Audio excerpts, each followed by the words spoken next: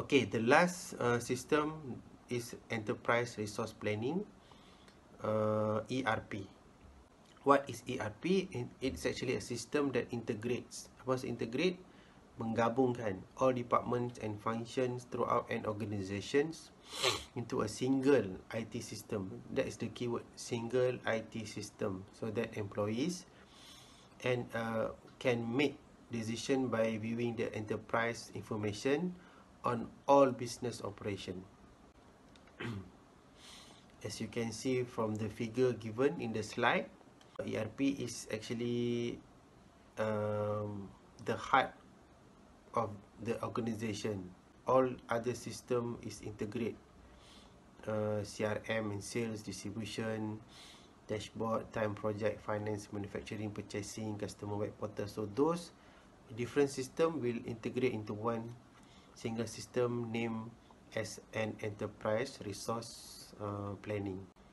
So who will benefit this ERP system? Of course, especially for managers, top management, they will use this system in order to see the whole view of the organization performance. From the figure given, you can see that how ERP generate the report based on the data given by the database. As a manager, you can see the performance of your organization on the specific date. For example, like a week performance through data given by the ERP from the sales data.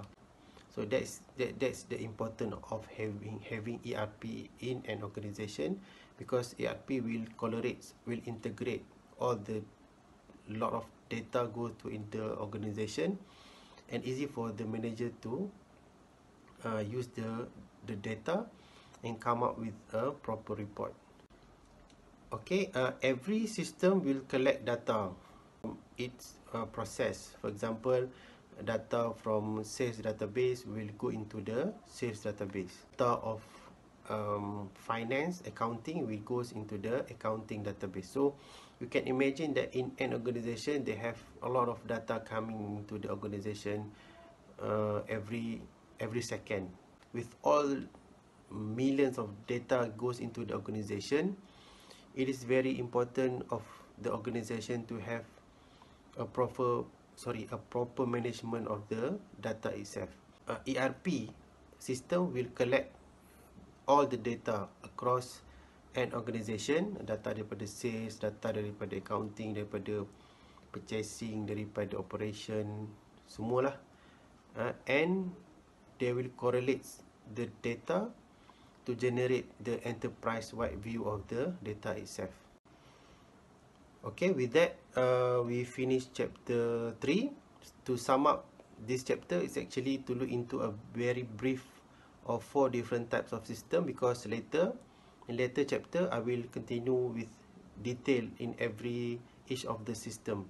Supply chain management, SCM, customer relationship management, CRM, business process engineering, BPR, and last is enterprise resource planning, ERP, that normally used by an organization, especially big organization, in order to manage data in their organization, because at the end of the day, an organization need to come up with the solution.